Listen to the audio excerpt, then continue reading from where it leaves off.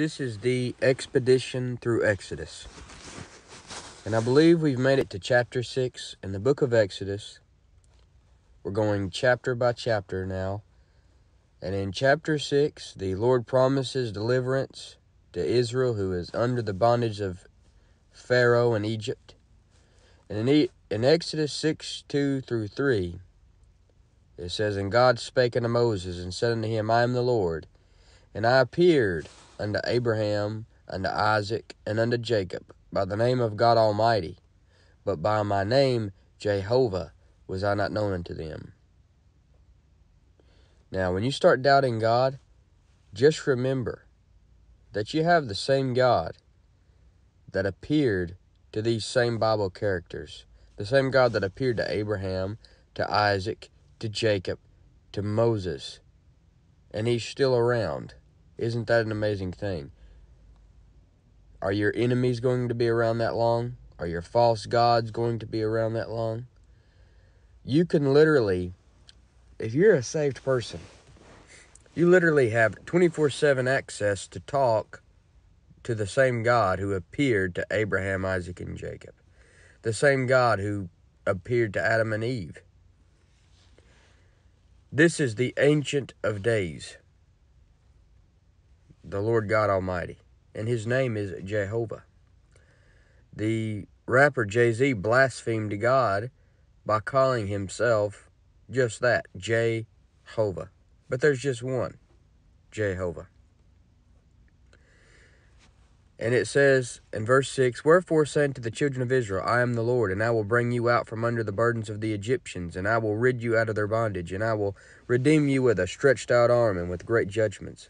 And I will take you to me for a people, and I will be to you a God, and ye shall know that I am the Lord your God, which bringeth you out from under the burden of the Egyptians. And I will bring you in unto the land, concerning the which I did swear to give it to Abraham, to Isaac, and to Jacob, and I will give it you for an heritage. I am the Lord. So with all these promises, Moses and the children of Israel shouldn't be afraid to go forward and face anything that comes their way. Moses shouldn't be afraid to go forward and face Pharaoh. The children of Israel shouldn't be afraid to go forward and leave Egypt. He's told them of this 100% certain victory. He's going to give them the land that was promised to Abraham, Isaac, and Jacob. Just like he's told us that we are victorious. He said in 1 Corinthians 15 that death will be swallowed up in victory. And 2 Corinthians 2:14 says, Now thanks be unto God, which always causeth us to triumph in Christ. So we're going to win no matter what. He's promised us certain victory. Just like he promised Moses 100% victory if he just does what he says. Chapter 7. Now we're going to start getting into these plagues. And in Exodus 7:5, And the Egyptians shall know that I am the Lord, when I stretch forth mine hand upon Egypt, and bring out the children of Israel from among them. Pharaoh said, I know not the Lord. Remember? When Moses approached him the first time, he says, I know not the Lord, neither shall I let Israel go. Well, Pharaoh is going to know now, once the Lord releases the plagues on them. It says, the Egyptians shall know that I am the Lord. And you see, it's a fearful thing to fall into the hands of the living God. The lost world does not realize that the Lord could make this world reel to and fro like a drunkard. They don't realize that they're in hot water messing with the Lord, because he is a consuming fire. They don't realize the Lord could take the water of this world and drop it on the dry land in one scoop and just kill everybody on it. So that's the God Pharaoh is messing with. It says in verse 6 in chapter 7, And Moses and Aaron did as the Lord commanded them.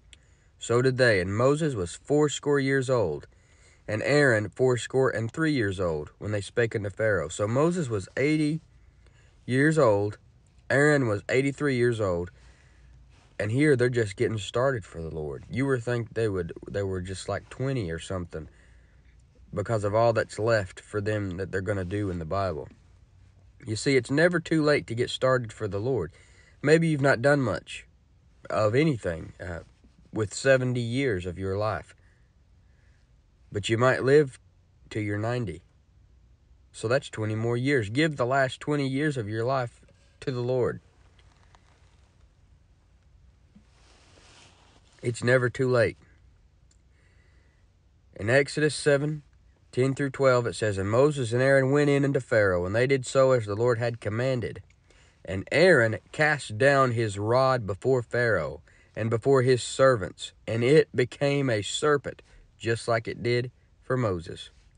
Then Pharaoh also called the wise men and the sorcerers, now the magicians of Egypt. They also did in like manner with their enchantments. For they cast down every man his rod, and they became serpents. But Aaron's rod swallowed up their rods.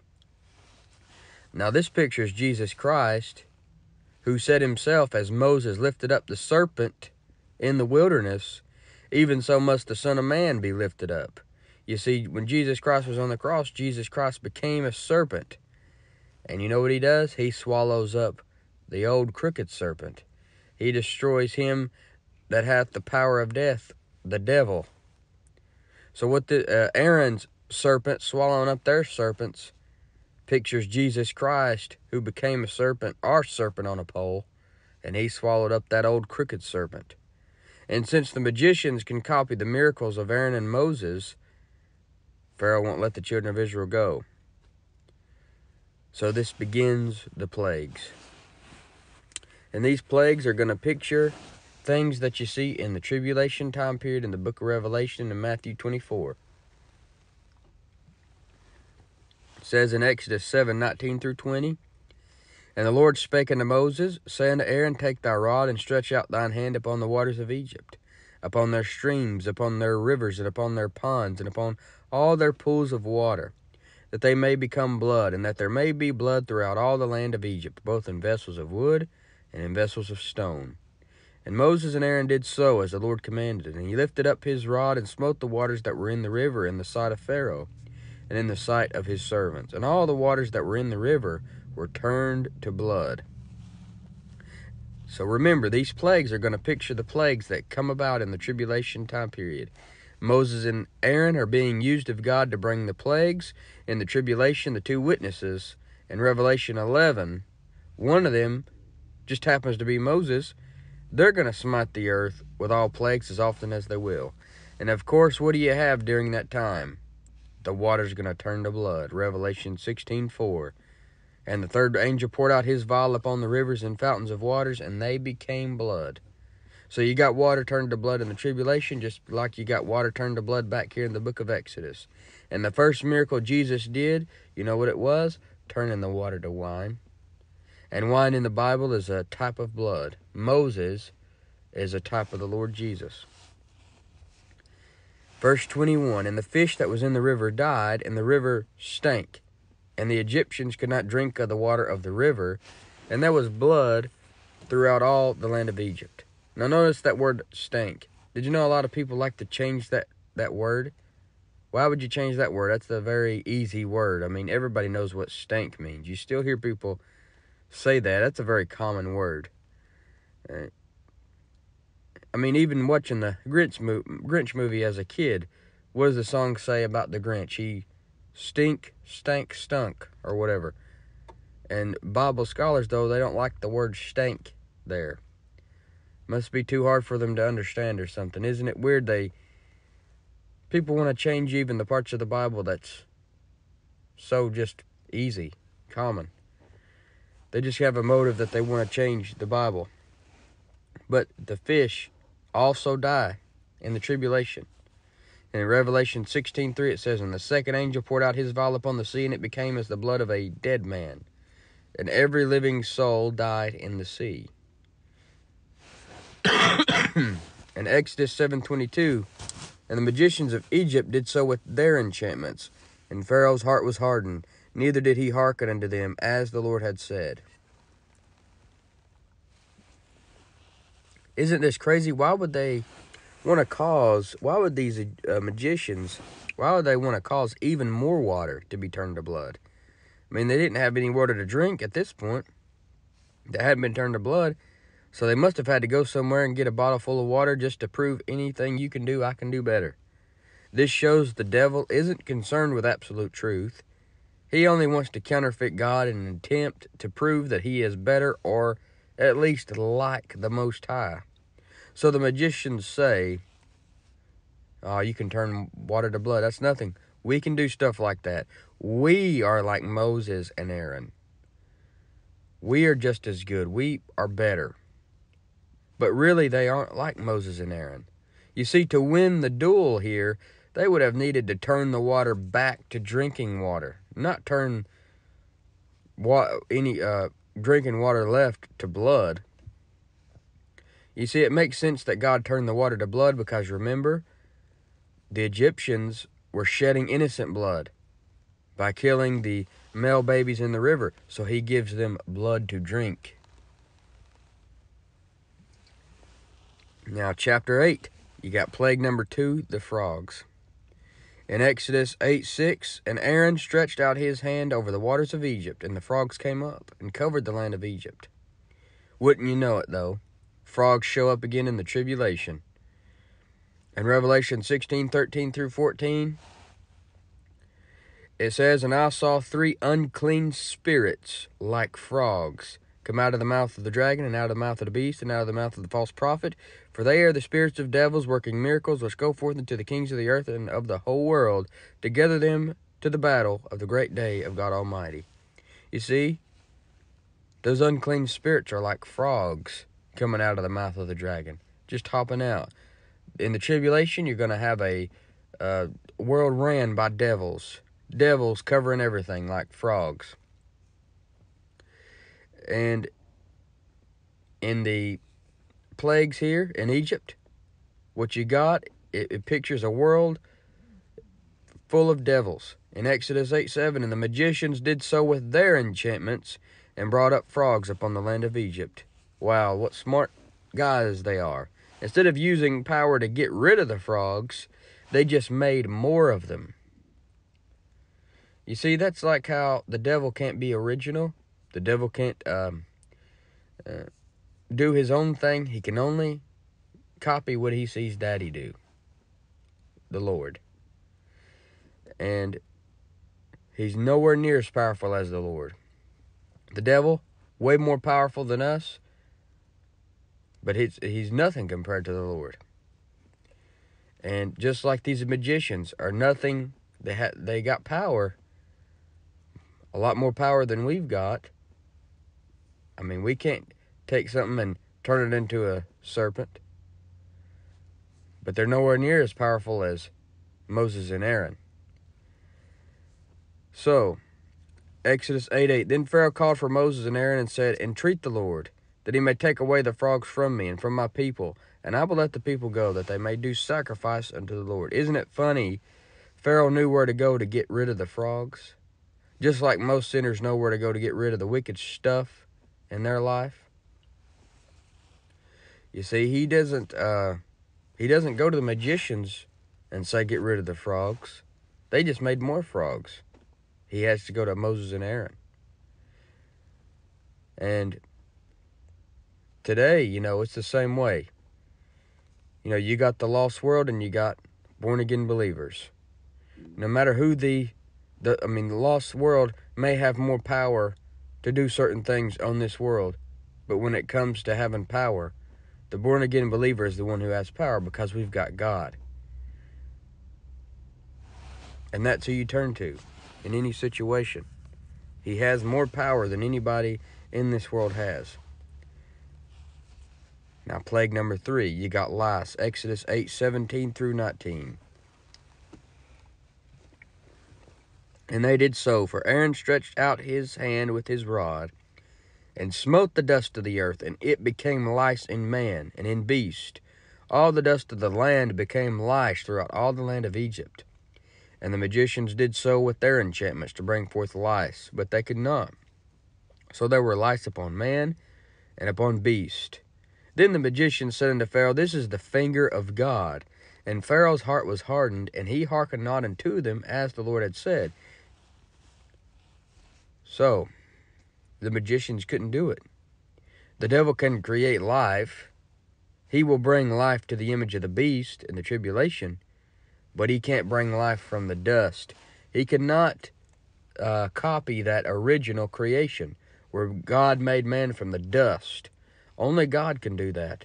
And the magicians admit that this is the finger of God, singular, one God, admitting their gods can't do it. Now remember, the Egyptians are polytheists. That means they believe in more than one God. Deep down they know there's just one. Just like Pharaoh, deep down he knows. He can see it with his own two eyes here, but he's too proud. Just like the devil knows it's a losing battle, most likely. He knows he's lost. He knows he's going to lose. If he's read the Bible, he knows all of it came to pass just as it said it would so far, but he's too proud to quit. Plague number 4, you got the swarms of flies. Exodus 8:24 through 28. And the Lord did so, and there came a grievous swarm of flies into the house of Pharaoh, and into his servants' houses, and into all the land of Egypt. The land was corrupted by reason of the swarm of flies. And Pharaoh called for Moses and for Aaron, and said, Go ye, sacrifice to your God in the land. And Moses said, It is not meet so to do. For we shall sacrifice the abomination of the Egyptians to the Lord our God. Lo, shall we sacrifice the abomination of the Egyptians before their eyes? And will they not stone us? We will go 3 days' journey into the wilderness and sacrifice to the Lord our God, as he shall command us. And Pharaoh said, I will let you go, that you may sacrifice to the Lord your God in the wilderness. Only you should not go very far away. Entreat for me. After the flies were gone, Pharaoh still wouldn't let them go. Even when he's going to let them go, what does he say? Don't go far away. Just don't go far away. You see, the devil will let you go to church, but he doesn't want you to go far away. Monday, he wants you back doing the things you've been doing. And that's what most people do. They may go to church Sunday morning, Sunday night, Wednesday night. But when they get back home, they're just doing the same thing they were doing. He doesn't care if you go to church all 3 times. What's that helping you if you're just doing the same thing that you were doing when you're not there? See, a lot of people, they think going to church makes you holy, but they're living just like a lost person through the week. And if somebody finds out you're a Christian, what's the first thing they ask? They don't ask you what's your favorite book of the Bible, what's your favorite Bible verse. It's, where do you go to church? Some of the most wicked people in the world go to church. You see, the devil's fine with that. He just wants you back with him on Monday, back with him in the middle part of the day on Sunday, with him all day on Wednesday. You see, don't go far away. And after the flies are gone, Pharaoh still doesn't let them go. And once again, flies picture unclean spirits. The devil is Beelzebub. You know, you've read about Beelzebub. That's another name for the devil, and that name means Lord of the Flies. So flies picture unclean spirits. Frogs picture unclean spirits. Unclean birds picture unclean spirits. Chapter 9, plague number 5, you got dead cattle. In Exodus 9:6, and the Lord did that thing on the morrow, and all the cattle of Egypt died, but of the cattle of the children of Israel died not one. You would think Pharaoh would wake up and smell the coffee. All the Egyptians' cattle are dying, but not Israel's cattle. And Pharaoh sent, and behold, there was not one of the cattle of the Israelites dead, and the heart of Pharaoh was hardened, and he did not let the people go. It just made him more mad and more hard-hearted. He's the type to revolt more and more, no matter how much he's whipped. No matter how much God punishes him, it's making him meaner and meaner. And in chapter 9, you also got plague number 6, the boils, in Exodus 9:10 through 11. And they took ashes of the furnace and stood before Pharaoh, and Moses sprinkled it up toward heaven, and it became a boil, breaking forth with blains upon man and upon beast. And the magicians could not stand before Moses because of the boils, for the boil was upon the magicians and upon all the Egyptians. So it's 6-0 now. Moses and Aaron are stomping Jannes and Jambres, the two magicians, in this duel here. Magicians versus the men of God, and it's a complete slaughter. It's a landslide. Moses and Aaron are destroying the home team, and the fans are quiet as a mouse. They got boils all over them, and the boils, this will picture the grievous sore that came upon the men that take the mark of the beast in the tribulation time period. You see, in the tribulation time period, you take that mark, eventually you're going to get this very grievous sore on you. It talks about this in Revelation chapter 16. Now, plague number 7, you got the hail coming down. In Exodus 9:23, and Moses stretched forth his rod toward heaven, and the Lord sent thunder and hail, and the fire ran along upon the ground, and the Lord rained hail upon the land of Egypt. Pharaoh is messing with the God that made the clouds, that made the rain, that made the lightning and the thunder. He's messing with the God whose voice itself sounds like thunder, and the God himself who has lightning around his throne. And fire ran along the ground. The lightning was so bad it was coming down and then going horizontal on the ground too. You see, God is a God of fire. He is a consuming fire, the Bible says.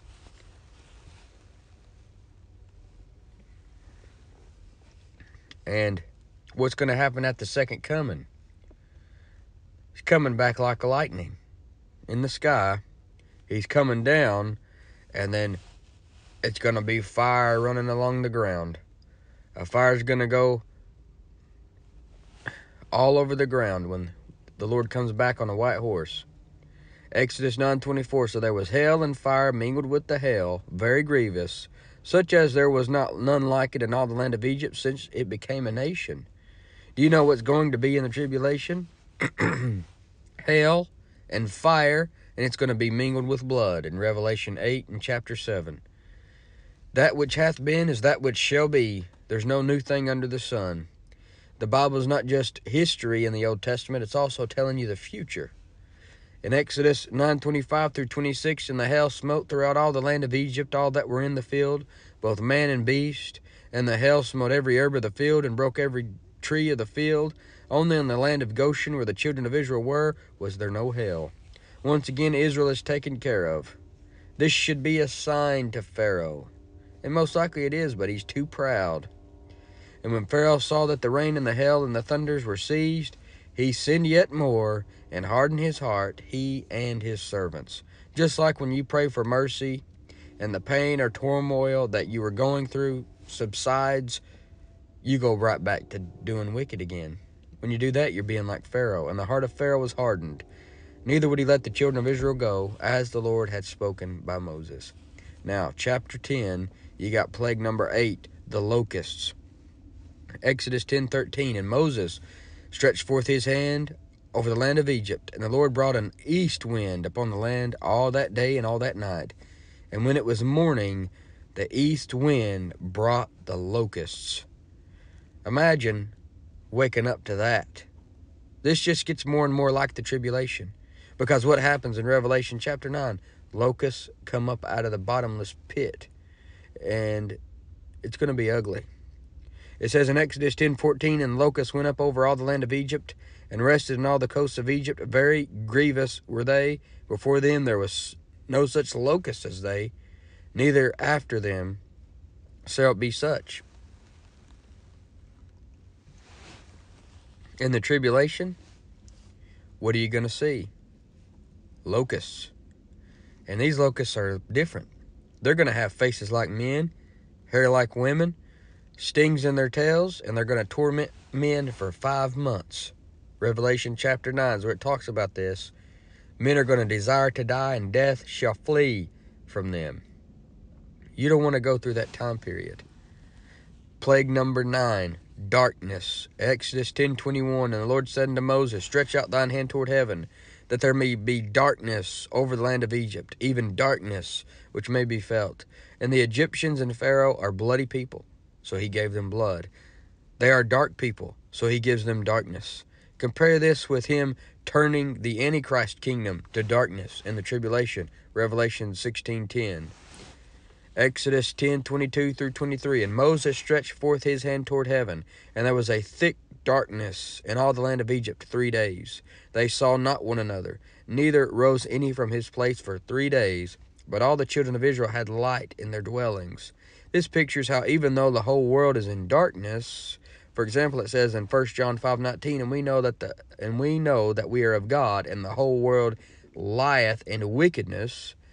The whole world is in darkness. You can still walk in the light. In 1 John 1:6 through 7, it says, if we say that we have fellowship with him and walk in darkness, we lie and do not the truth. But if we walk in the light as he is in the light, we have fellowship one with another, and the blood of Jesus Christ his Son cleanseth us from all sin.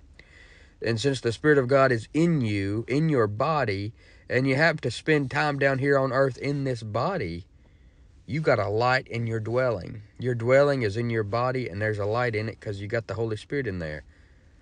Israel had light in their dwellings, even during this time of darkness in Egypt. You got light in your dwelling during this time of darkness in the world.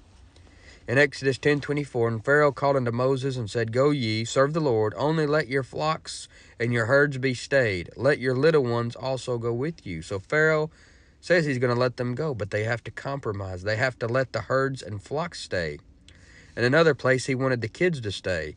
In another place, he only wants the men to go. And you see, this is all an attempt to make them have something that they need to come back to Egypt for later. You see, the devil wants you to leave something behind so that you will have to come back to the world. He wants you to keep something in the world so your affection will bring you back. And the best thing to do is, if it's righteous, take it with you. If it's evil, then leave it in Egypt, in the world. Now, chapter 11. Moses and Israel find favor with the Egyptians in Exodus 11:3. And the Lord gave the people favor in the sight of the Egyptians. Moreover, the man Moses was very great in the land of Egypt, in the sight of Pharaoh's servants, and in the sight of the people. Kind of like how Joseph was always finding favor everywhere he went. He found favor with the Pharaoh back then. Daniel does the same thing. He finds favor wherever he goes. And even though they are godly people in an ungodly world, the Lord can make even your enemies to be at peace with you. That's what he does for Moses. That's what he does for Aaron. But in chapter 12, he brings that last plague, and this is the knockout punch right here. In chapter 12, you got the Passover. What you have in this chapter is one of the greatest pictures of the Lord Jesus Christ anywhere in the Bible. In 1 Corinthians 5:7, Paul even tells us that Jesus Christ is our Passover. And in John 1:29, John the Baptist said, Behold, the Lamb of God, which taketh away the sin of the world. Jesus is our Passover. He is our Lamb. And in Exodus 12:3, it says, Speak ye unto all the congregation of Israel, saying, In the 10th day of this month they shall take to them every man a lamb, according to the house of their fathers, a lamb for an house. And if the household be too little for the lamb, let him and his neighbor next unto his house take it according to the number of the souls. Every man according to his eating shall make your count for the lamb. Now verse 5, Your lamb shall be without blemish, a male of the first year. You shall take it from the sheep, or from the goats. Notice at first it said a lamb. At first to you, Jesus Christ was just a lamb. Then you encountered a preacher or a soul winner, and he let you know that Jesus is the lamb. He's the only one you need to be concerned about. And then you got saved and you made him your lamb, as it says in verse 5. So in verse 3 it called it a lamb. Verse 4 it called it the lamb. Verse 5 it's your lamb. And that's a picture of how you saw Jesus Christ. That's a picture of how I saw Jesus Christ. At first, he was just a lamb. Then I figured out he was the lamb. Then I made him my lamb. And you shall keep it up until the 14th day of the same month, and the whole assembly of the congregation of Israel shall kill it in the evening. And they shall take of the blood and strike it on the 2 side posts and on the upper doorposts of the houses, wherein they shall eat it. So they had to take the blood of this lamb put the blood on the 2 side posts of the door and the upper door post of the houses. So you got blood on the side post, blood on the upper post, and blood on the other side post. So blood on 3 posts. This pictures Jesus Christ and the 2 dying thieves on the crosses. Jesus would be represented by the upper door post because he's magnified above those guys. So it's a great picture. It's a picture of the crucifixion. And that also kind of pictures the cross. On the 2 side posts, blood on the 2 side posts, and on the upper posts. And it says, "For I will pass through the land of Egypt this night, and will smite all the firstborn in the land of Egypt, both man and beast. And against all the gods of Egypt I will execute judgment. I am the Lord." All the plagues were showing how God is superior to the never-ending false gods of Egypt. They had so many gods because they're polytheists. They have so many gods. It's like a never-ending list of gods that they have that can neither see nor hear nor walk, and they're not able to save them when the Lord swipes through with these plagues. Exodus 12:13, "And the blood shall be to you for a token upon the houses where ye are. And when I see the blood, I will pass over you, and the plague shall not be upon you to destroy you when I smite the land of Egypt." Just like when you get the blood on your soul. When you believe the gospel, the blood was applied to your soul, and when God dishes out his wrath, he's going to pass over you. Exodus 12:14, "And this day shall be unto you for a memorial, and ye shall keep it a feast to the Lord throughout your generations. You shall keep it a feast by an ordinance forever." And then in Exodus 12:29 through 30, "And it came to pass that at midnight the Lord smote all the firstborn in the land of Egypt, from the firstborn of Pharaoh that sat on his throne, and to the firstborn of the captive that was in the dungeon, and all the firstborn of cattle. He even killed all the firstborn of animals. And Pharaoh rose up in this night, he and all his servants and all the Egyptians, and there was a great cry in Egypt, for there was not a house where there was not one dead." After this, Pharaoh lets them go. If they did this one first, Pharaoh probably would have let them go a long time ago. But God wanted to bring all those other plagues because God used Pharaoh to show his wrath and to make his power known. It says in Exodus 12:48, "And when a stranger shall sojourn with thee, and will keep the Passover to the Lord, let all his males be circumcised, and let him come near and keep it, and he shall be as one that is born in the land. For no uncircumcised person shall eat thereof." So to keep the Passover, if you had to be circumcised and become a Jewish proselyte, if you were somebody that was a stranger, not of Israel, you had to come be circumcised, become a Jewish proselyte, and then you'd be as one born in the land. You would be as one of them. And this pictures how if someone is going to partake in the Lord's Supper that we do today, you know what they have to do? They have to be spiritually circumcised. And that happens when you get saved. When you're born again, you get spiritually circumcised. Then you're able to partake of the ordinances, the Lord's Supper, and get water baptized. So see the picture? To partake of the Passover, they had to get physically circumcised. To take the Lord's Supper today, what's the requirement? Be spiritually circumcised. But this was the expedition through Exodus, part 2, and we'll be in part 3 next week.